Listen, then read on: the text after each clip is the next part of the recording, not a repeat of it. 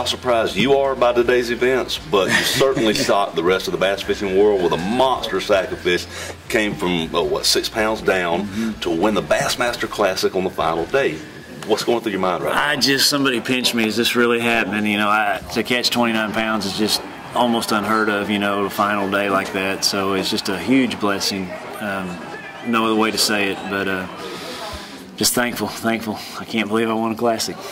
Did you foresee this at all? Oh no, you know, that area, I knew there's big ones in there, but I didn't know I could catch that many of them. You know, my goal was to go in there and get 2 or 3 big ones. Like, I thought I could catch 2 or 3 of those 5, 6 pounders, you know.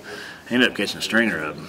And it's real clear water, shallow water. Was wind the key that made the difference? No today? difference. I had to have it. I didn't go in there the first 2 days. You don't have wind. Well, buddy, way to adjust to the conditions. Congratulations. Appreciate you.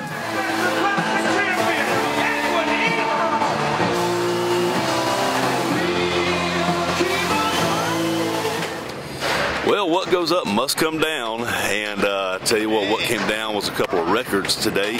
Edwin Evers with the biggest swing, down 6 pounds, ended up 10 pounds. That's the greatest swing ever by a Classic champion, and he also by 1 ounce beat Randy Howell's record for the heaviest single last day weight for a Classic champion. It was a miraculous feat, brought the crowd to their feet, and he really just shocked everybody. Evers did today with his big win over his good buddy Jason Christie and the rest of the field here at the 2016 Bassmaster Classic.